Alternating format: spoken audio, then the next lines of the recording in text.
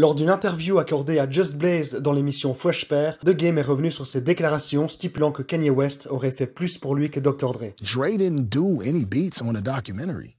Wow. Like, but I didn't say he didn't oversee it. He definitely oversaw the hell out of it. I was there. That is, you want Dre to oversee anything because he's a mastermind when it comes to that. But as far as like doing a beat for the documentary, like no. Bon, c'est évidemment faux. Dr Dre a produit pour The Game sur The Documentary, c'est juste qu'il n'a pas produit les chansons tout seul. Mais ça a souvent été sa façon de procéder, et c'était pareil avec Eminem et 50 Cent. Il est tout de même coproducteur de West Side Story et Start From Scratch avec Scott Storch, de Higher avec Mark Batson, et de How We Do et Don't Worry avec Mike Elizondo, soit plus d'un quart de l'album. Il a également ajouté sa touche personnelle à Hate It or Love It, produite par Cool and Dre, et Don't Need Your Love, produite par Avoc. And I've never had a Dre beat in my career. Wow. Pour les deux albums suivants, il n'était plus sur Aftermath à cause du beef avec 50 Cent, et Dre avait pris ses distances, donc normal de ne pas le retrouver sur ses albums. Par contre, en 2011, The Game sort la mixtape Purple Patron, sur laquelle on retrouve Soft Shredders et The Ocean, toutes les deux produites par Dr Dre. Un an plus tard, sort Jesus Peace avec Dead People, également produite par Dr Dre. And again,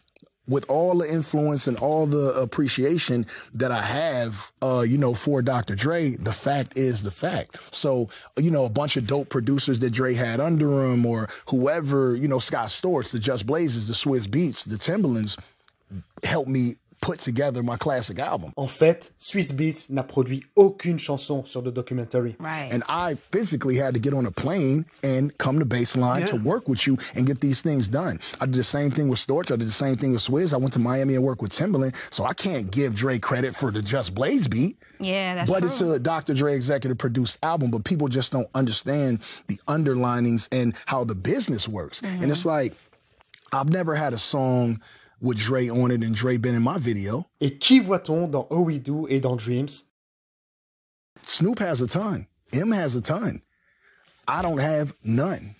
So I'm saying, when I say that Ye did more for me than Dre, it's like me and Ye did Dreams. We did Wouldn't Get Far. Ye was in the video. We just did Easy. That was current and on and Billboard charted. So it wasn't a slap in the face. It was just me telling the truth.